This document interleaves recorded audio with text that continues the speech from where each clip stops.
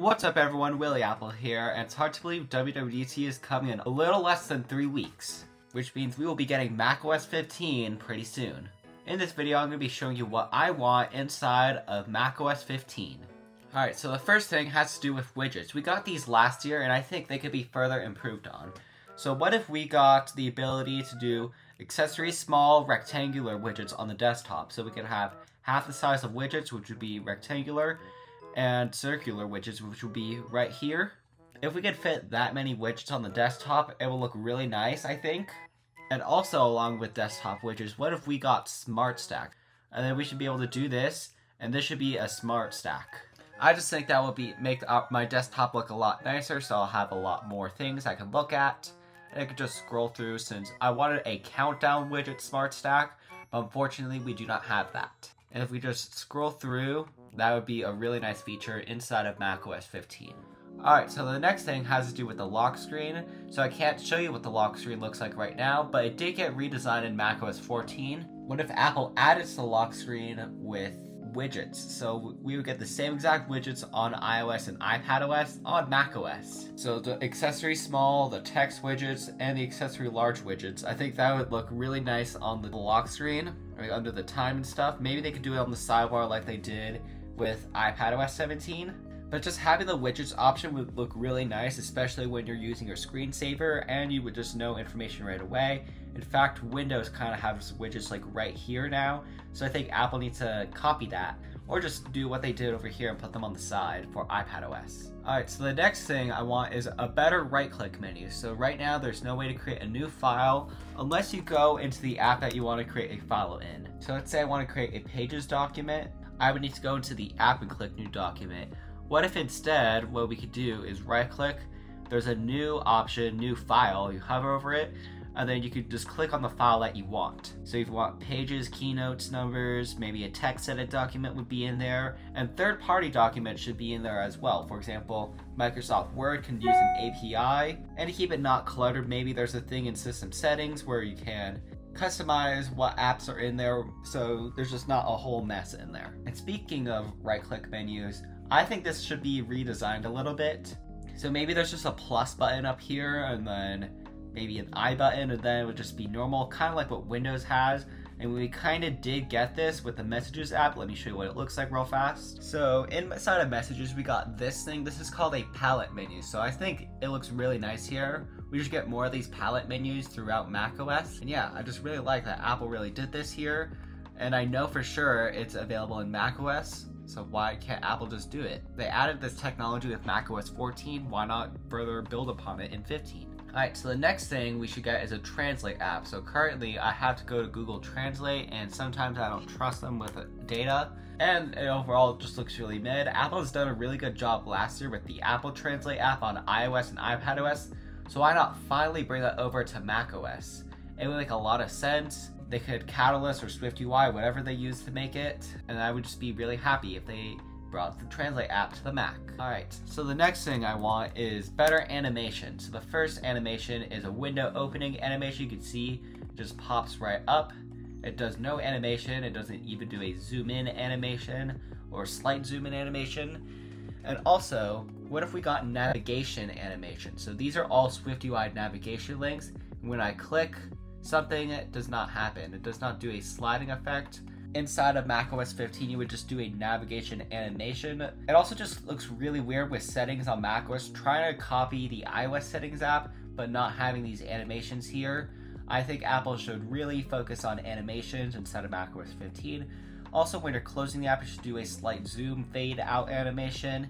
And at least our minimize animation is good. We really should get some better animations inside of macOS 15. In fact, inside the App Store, if I were to go right here and scroll down a bit, if I click here, there is a navigation animation right here. And even when I click on an app right here, there's a navigation animation.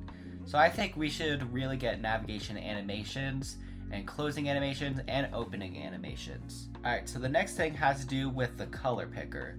So if I were to click on select color right here, you could see this is what we get. In fact, this has not changed ever.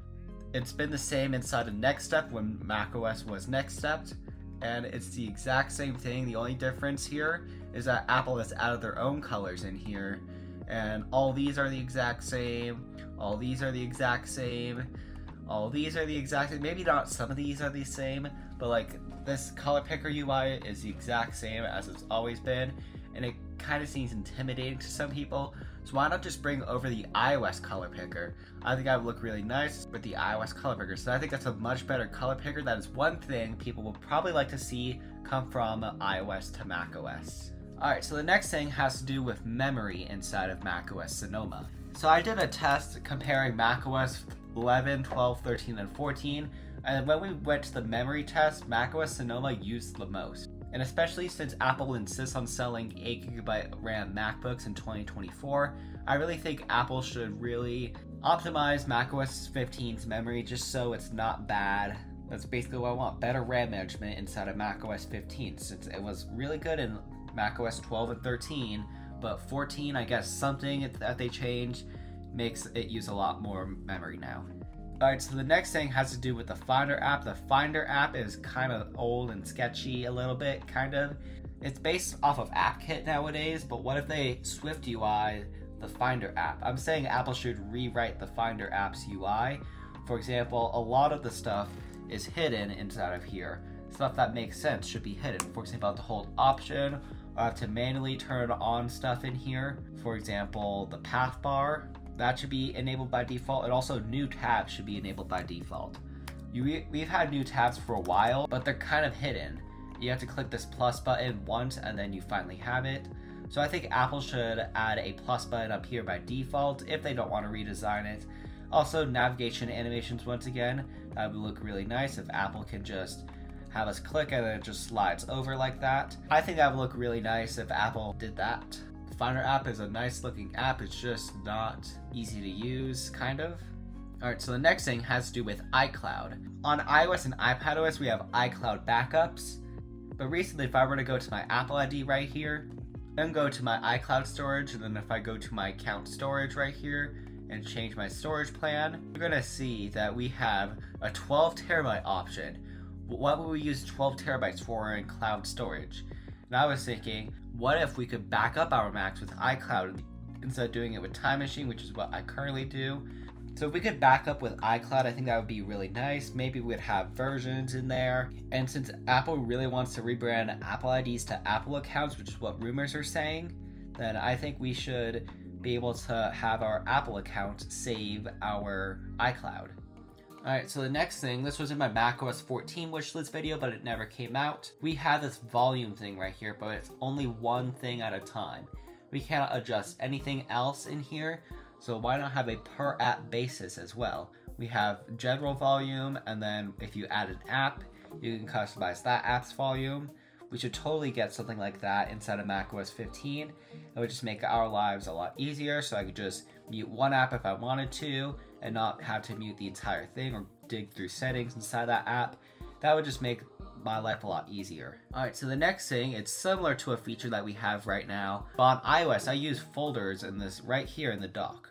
Yes, you can add folders right here, but why can't we just add them right here? I definitely add folders in the dock myself, and instead of just going into Launchpad and doing folders in here as well, or put them here, we should really get them right here as well.